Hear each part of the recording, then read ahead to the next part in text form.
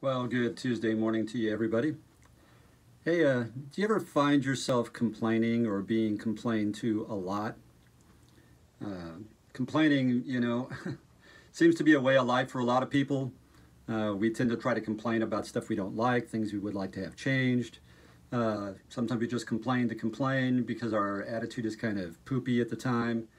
And did you realize that physiologically, that when you complain, you actually affect your brain, that you can actually destroy the ability of the brain to create new brain cells, that chronic negativity and complaining and the stress that it creates literally can shrink the size of your brain? It's true.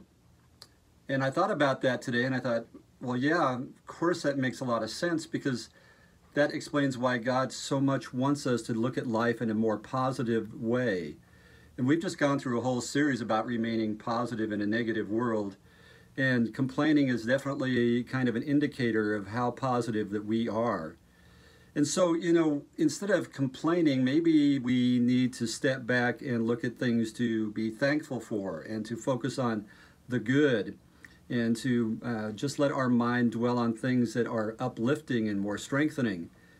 And that's exactly what Scripture says. I mean, in Philippians 4:8, it says, "Finally, brothers and sisters, whatever is true, whatever is noble, whatever is right, whatever is pure, whatever is lovely, whatever is admirable, if anything is excellent or praiseworthy, think about such things." When God had that written for us to read and to follow, He knew that our brains will benefit when we do that. Our life will benefit. Our stress levels will go down. Life will be much easier to navigate if we choose to stay positive, even in the midst of negativity. So today, if you've been a chronic complainer, I want to challenge you to change your perspective.